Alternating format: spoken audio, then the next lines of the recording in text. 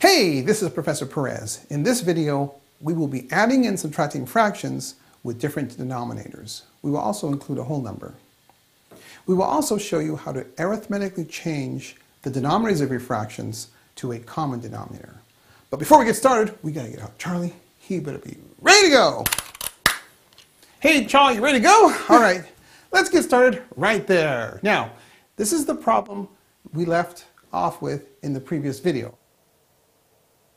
So we had mentioned that 3/2 is equivalent to the fraction 9/6 by looking at the number line. It's in the same location on the number line. 3/2 is in the exact location as 9/6. Therefore, they are equivalent. Well, obviously, when you work with problems that have fractions, you're not going to draw all these number lines. So how do you arithmetically calculate and show that 3/2 is equivalent to the fraction 9/6? Well, what you really do is you multiply it by 1. It's that simple. Watch. We're going to take 3/2 and we're going to multiply by 1. But we're going to write 1 in a special form. We're going to write it as 3/3. Remember, 3 divided by 3 is 1.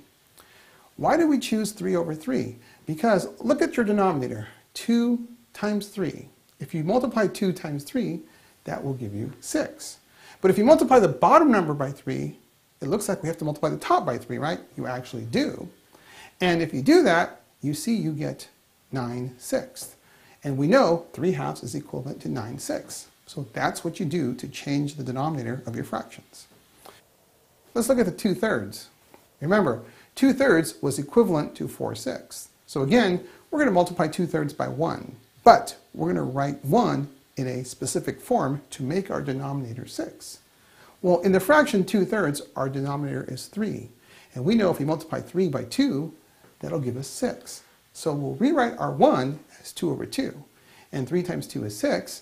And on the top, 2 times 2 is 4. And that does give us 4/6. So you may be thinking, hey, this is giving us a clue on how we multiply fractions. You will soon see that when you multiply fractions, you go straight across the top and straight across the bottom. We'll get to that soon. Well, we have 5/6 that already has a denominator of 6. And now all our fractions have a denominator of 6, and we work with our numerators, and now let's perform the calculation on the number line. We go 9/6. Now we take away 4/6, which gives us 5/6, and now we'll add 5/6, and that will give us 10/6. That's what we got last time. But then I had mentioned, look at the number lines, 10/6 is equivalent to 5/3. And I mentioned that was reducing.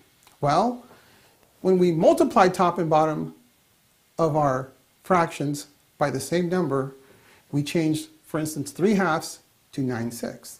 But now, how do we change 10/6 to 5/3? We're not going to multiply, we're going to divide. You may notice that 10 and 6 have a common factor of 2. 10 and 6 are both divisible by 2. So if we divide both top and bottom by 2, notice we get 5/3. And we know 10/6 is equivalent to 5/3 because 10/6 and 5/3 have the exact same location on the number line. And this is called reducing. We'll do more reducing later on. All right, now, let's try this problem. 4/3, subtract 1/2 plus 2. Now, 4/3, let's change it to have a denominator of 6. 4/3 is equivalent to 8/6. And so let's multiply 4/3 by 1. But what form of 1 do we use? In this case, we use 2/2 because 3 times 2 is 6, and that's what we want in the denominator. 4 times 2 is 8, and so we get 8/6. It's equivalent. Let's go to 1/2. 1/2 is equivalent to 3/6. So notice, we're going to multiply 1/2 times 1, but we're going to rewrite the 1 as 3/3. 2 times 3 is 6, and 1 times 3 is 3. And that gives us 1/2 is equal to 3/6. They're equivalent. Well, now we have this number 2. Look at our number line here. 2 is equivalent to 4/2. It's also equivalent to 6/3 because 6 divided by 3 is 2.